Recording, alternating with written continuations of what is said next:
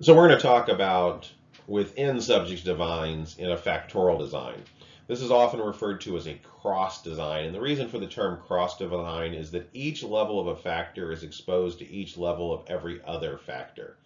So this is basically a full within subjects design using a factorial ANOVA, 2 by 2 design again. So we're staying at the most basic level. We have two independent variables, and each one has two levels, but across of that, we're also looking at the same people in every possible combination of those two IVs. So in a between subject design, for example, we might look at males versus females, and then look at their scores, whether they're homosexual, bisexual, or heterosexual. So if you're a male bisexual, N of 10, those are 10 unique people that are not exposed to any other condition. So we're looking at the differences between subjects. So how do people differ in their score on the outcome based on their basically membership of the two IVs? Within subject design, again, we're going to have two variables. We're going to have, for example, this time a pre-test and a post-test. That's variable 1. You could also consider this variable a time variable, time 1 versus time 2. And then a second time variable, 5th grade versus 6th grade versus 7th grade. So in this case, we have a set of data where we're basically giving people a pre-test at the start of 5th grade, a post-test at the end of 5th grade, a pre-test at the start of 6th grade, a post-test at the end of 6th grade, and a pre-test of 7th grade and a post-test at the 7th grade. Notice our N's are the same, 20, 20, 20, 20, and 20, and also every time that N is the same people. So they're the exact same people were pre-tested in the 5th grade. 2 years later, at the end of the 7th grade, those same people were tested again. So this would be a cross design. Each level of a factor is exposed to each level of every other factor. It's the same people. Now, beyond that, we're effectively looking at the same statistical technique. We're still looking at a factorial ANOVA. Now, we are going to be using a different mathematical equation in the background because, again, we basically are no longer having to estimate the error of differences between people. It's the same people. The biggest thing, though, to wrap your head around is how we actually construct these variables in SPSS, and that's what I really want to focus on for this first of 3 lectures, is actually talking and walking through the SPSS, and you'll also be doing this in the lab portion as well. But it's different enough because up until now, anytime that we were needing variables in SPSS, we created them in column in SPSS before we ever went to the statistical package. In the case of a within subjects or cross design, we're actually going to be creating variables in the statistical analysis. So looking at a 2 by 2 repeated measures ANOVA. So this is 2 variables, with each one with 2 levels. However, that basically creates a cross design. We have 4 total conditions, but the same people are in each of those conditions. So for example, in this case, we're going to be looking at an independent variable, extroversion, and an independent variable, gender. However, in this case, what we're doing is actually we're looking at the ratings people gave someone that they watched on a video. So participants watched 4 videos. They watched a video with a male who was extroverted. They watched a video with a female that was extroverted. They watched a video that was a male that was introverted and a video that was a female introverted. And this is actually real world data from a study I did quite a few years ago, looking at basically how personality, extroversion, and gender interacted with each other and how people rated an application for a job position. So all 4 of these conditions, the information that was given by the participant in the video was the same. They all gave the same job relevant information. However, they either were expressing it very extroverted, so a lot of eye contact and a lot of excitement, or very introverted, not a lot of eye contact and kind of subdued. And again, we varied the actor, whether they were male or female. At the end of each condition, they rated whether or not they would hire this person on a 1 to 5 scale, and that's the data we're looking at. So the DV is their rating of the applicant. Now again, in this case, we have a column of data for each combination. We have the ratings of the male extroverts, the ratings of the female extroverts, the rating of the male introverts, and the rating of the female introverts. That's the columns we have in SPSS. Gender in this case is actually the gender of the applicant, not the IV of gender.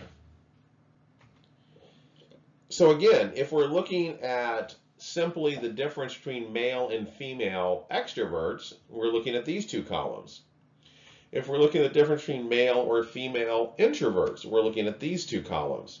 But we need to communicate to SPSS what exactly we're interested in, because our first IV is extroversion.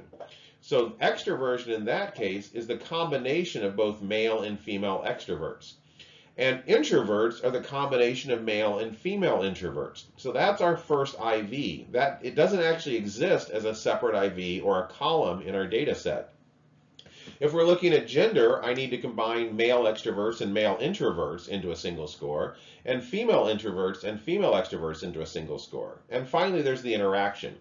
So again, in previous statistical techniques, what we've done is created new columns. We don't have to do that in this case. We're going to actually create those columns not as a separate function, but basically create them as a function of actually running the analysis. And again, if we're looking at males, I need to combine these two, and if I'm looking at females, I need to combine these two. So again, we're not going to adjust our data set. We're not going to create new columns. We're going to go to General Linear Model, Repeated Measures. So this is where we're going to run a 2x2 repeated measures design. Once there, we actually have to inform SPSS what our actual measures are. So we have to define our repeated measures. So in this case, we need extroversion versus introversion and male versus female. So we're actually going to write introversion versus or extro-intro in that first open box and number of levels 2 and hit add. We're then going to add male and female and 2 and add. And then finally, we're going to actually define what the IV or DV is. In this case, desirability.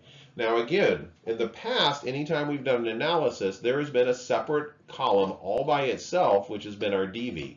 Our DV is now intertwined in our IV, so we need to define it in this phase as well. So under measure name, we would measure what we actually have as an IV, and again, we'd hit add. So we're going to label our first IV. We're going to indicate how many levels it has. We're going to hit add. We're going to repeat with our second IV, and if we had a more complex design or more levels, we would then just make those adjustments. Finally, we're going to name the DV, and we're going to hit add, at which point we're going to click define. So at this point, what we're actually going to see is our within subjects variables within the repeated measures. We're going to see male extroverts, we're going to see female extroverts, we're going to see male introverts, we're going to see female introverts. We're going to have those brought over. So again, we're going to select the levels of our first IV and bring them over, and then the levels of our second IV and bring them over. So again, notice that I have extroverts and I have introverts. So I selected male and female introvert, clicked them over, and then I selected male and female extroverts and clicked them over. Again, we're going to repeat with our second IV. We're then going to click on plots. Within plots, we're simply going to inform it that we want to look at extroversion versus introversion and the interaction. So horizontal and separate lines. And we're going to click add, and we're going to click continue. Once we're back here, we're going to click options. And again, we need to tell it what means we want. And we're going to basically select overall and select all of these and bring them over to display means. We're going to ask for descriptive statistics, estimates of effect size, and a homogeneity test. We're going to click all of those. And again, we're going to click continue. At which point we're ready to hit OK, and we're going to get our statistical analysis. Now, the first thing we're going to get is descriptive statistics, the actual means of our dependent variable for each of our conditions: male extroverts, female extroverts, male introverts, and female extroverts. And again, we're going to get our standard deviations, and the n should be the same. This is a repeated measures design. So just eyeballing it, we can see that male and female extroverts were rated fairly highly. There really wasn't much of a visible gender difference at that point. But if we actually look at male versus female introverts, we see that introverts got lower ratings, and it's possible that there's a statistical difference where females even got the lowest rating. We're then going to get the means of each of our main effects. We're going to get the mean of introversion versus extroversion. And again, we're going to see a pretty big difference, 3.94 to 3.02. we're going to see the overall main effect of gender. And we're going to see, again, a bit of a difference favoring men. Men 3.55, women 3.40, but we don't know if that's significant. And finally, we're going to see the interaction. At this point, we're going to see that interaction of introversion, male and female, and extroversion, which mirrors the means that we saw in that first table. We're also going to get our statistical analysis, and there's going to be a lot more information here. But basically, it is the same information that we've been getting in previous analyses. We just have 4 different options based on whether sporicity was assumed or not. In other words, did our test pass the expectation of sporicity? And what we're going to see when we click through here is we're going to see, again, extro versus introversion as our first main effect. So we're going to get our degrees of freedom. We're going to get our mean squares, our F, and our significance, and we're going to get an effect size, partial eta squared. So in this case, there was a main effect, a fairly large one, partial eta squared of 0.38 of extroversion. Extroverts were rated higher. We're also going to get our gender differences, and notice here it was not significant, P of 0.207. So there was a trend towards a difference, but it wasn't statistically significant. And again, we're going to get our 2 degrees of freedom, we're going to get our F, we're going to get our significance, and we're going to get our effect size that we'd only report if we had a significant difference. And finally, we're going to get our interaction. In this case, we did not find an interaction. Our significance is 0.345. And again, we're going to get all the information we need. So just like a between subjects test, we have a main effect, and an interaction. However, it's done all internally by the statistical package when we actually ran the repeated measures test.